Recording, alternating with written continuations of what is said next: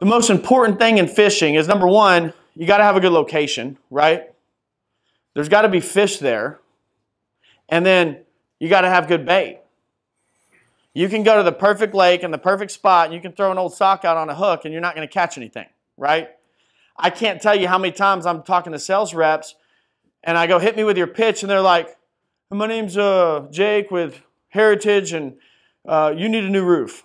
Well, no shit, right? What is the bait? What's going to make them try to do business with you? Cody, what's your bait right now? We're a local company. I give you a free estimate and free inspection. David, do I care about that? Everybody's giving that out. Everybody's giving that out. Jason, do I care about that? No. It's not very good bait. Everybody's giving that out, right? We've got to, when we're going to create a good pitch, we've got to create good bait. So there's 3 cycles to a storm, okay? In the beginning, what has value? The inspection. This is where a lot of you started. Giving away a free inspection. The day after a storm, providing a free inspection to people, that's pretty good bait. Their house just got rocked. There's, broken windows or whatever, leaves all in the yard. Giving a free inspection has value. But at some point, right about the 5th roofer that's knocked on their door and offered that, that has no value to them anymore. What do you think the next thing we should transition to is? David? Quality? It's not really bait. Everybody's going to tell you they do a quality job.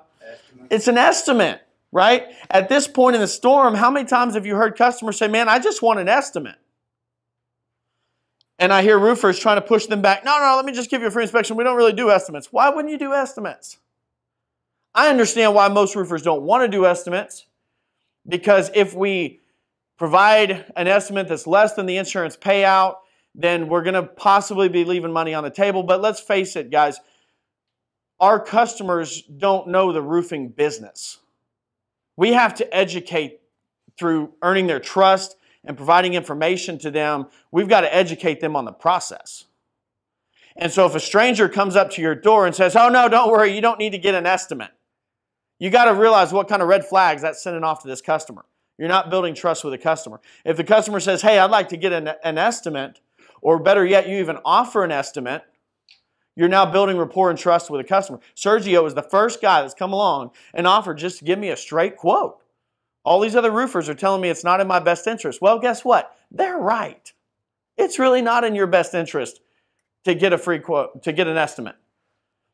But it's in our best interest to give them that estimate in order to earn their trust so that we can work the claim through the process and get them everything they need and deserve from the insurance company.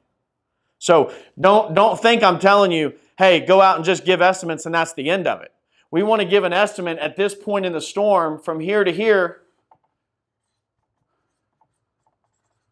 We want to do estimates. And actually, from that point to there, what do you think our bait is? This is the beginning of the storm. This is the bell curve. This is the end of the storm. So in the beginning, it's free inspections.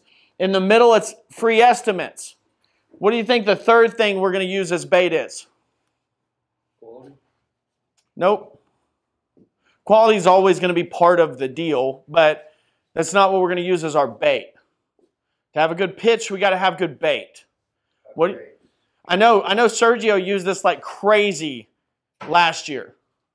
When we were coming to the end of this thing, what happens right here? Why is there such a dramatic cutoff? Huh? Time sensitive. It's time sensitive, right? We're going to use the date. We're going to use the date of the event. Your insurance company only gives you 1 year to file a claim. Have you had your roof inspected yet? Have you decided on a contractor? Because your insurance company is about to cut you off. So that's the way we're going to have our pitch progress through this storm. First, we're going to be selling free inspections. And then we're going to be selling free estimates.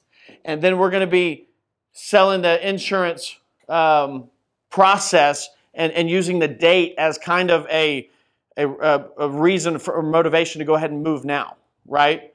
So these are both kind of baits, and then this is kind of using a little bit of a fear factor thing here to get us to that point.